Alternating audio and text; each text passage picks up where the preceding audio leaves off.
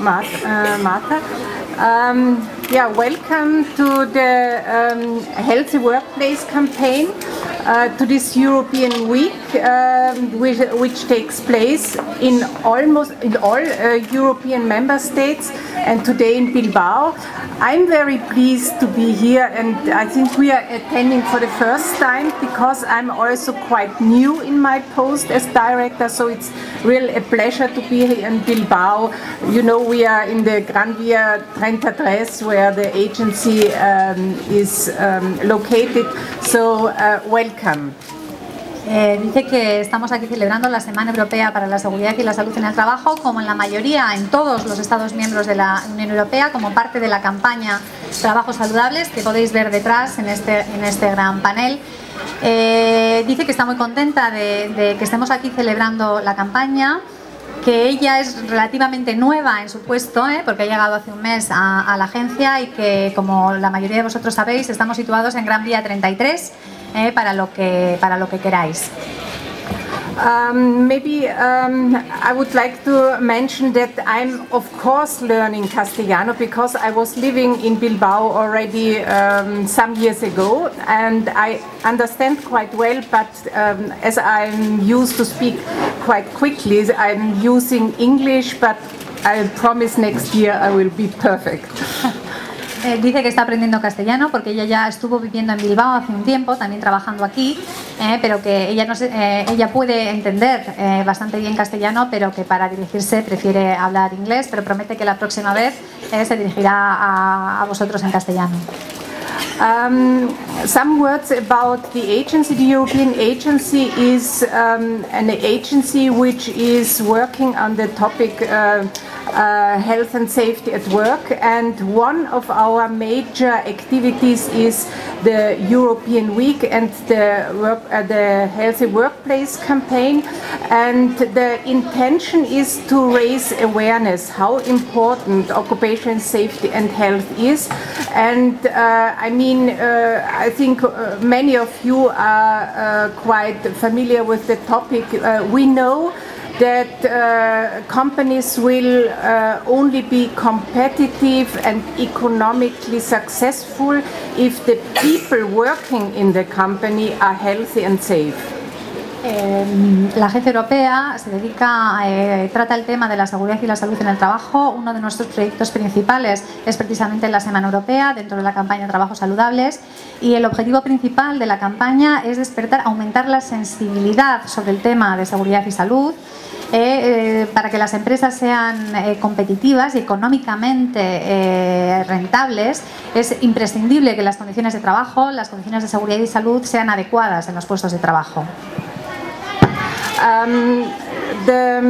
This campaign for 2010 and 11 is dedicated to maintenance, especially in the area of construction, but also in other areas. And we thought that this is a very important topic, because we still have many accidents and also death, which could be avoided by having taken better measures at workplace level.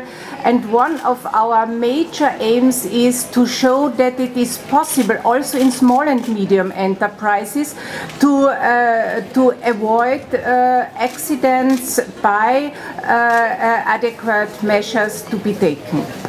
La campaña Trabajos Saludables 2010-2011 está dedicado al mantenimiento seguro. Está demostrado que hay muchos accidentes e incluso muertes relacionadas con condiciones defectuosas de mantenimiento que podrían haberse evitado tomando las medidas adecuadas, las medidas preventivas adecuadas. During this campaign and also in the end of the European Week, we are awarding good practice examples. These are examples from company level, examples that show that it is possible to take measures and it is possible to avoid accidents. For example, also from the Basque country there is a winner.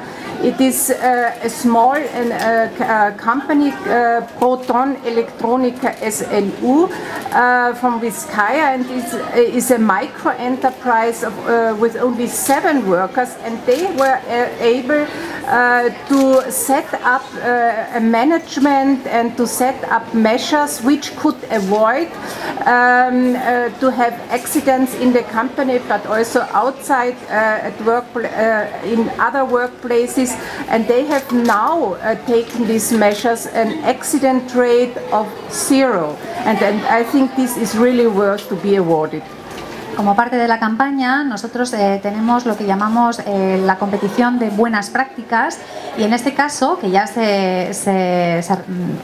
fueron nominados los premiados, y en este caso una microempresa vasca, Proton Electrónica, que es de Vizcaya, recibió uno de estos galardones, demostrando que las cosas se pueden hacer bien a nivel de empresa, porque es importante que estos buenos ejemplos vienen de las empresas. Es una empresa que ha conseguido un nivel de accidentabilidad 0, precisamente con una buena gestión y organización de sus tareas de mantenimiento, tanto dentro de la empresa como fuera de la empresa, porque es una empresa que ofrece sus servicios, contrata, digamos, sus servicios de mantenimiento en otras empresas. Of course, we have a lot of activities and also a lot of publications. I would recommend that you visit our homepage, the agency homepage. There you will find, of course, also information in Spanish, because all member states do have a so-called focal point in their own website, and there is a lot of information available. And a last announcement, the Healthy Workplace Summit on Safe Maintenance will take place on the 22nd and 23rd of November here in Bilbao, and of course all journalists will receive an invitation, and there we will also present the award winners and also have some workshops on the topic. Les invita a que visiten nuestra página web, donde todas las publicaciones que nosotros producimos están disponibles para ser descargables en todos los idiomas, incluido el castellano, y como parte de la campaña, muy importante, es lo que llamamos la cumbre, que culmina la campaña Trabajos Saludables el 22 y 23 de noviembre aquí en Bilbao, y que por supuesto todos los periodistas recibiréis una invitación para que nos acompañéis.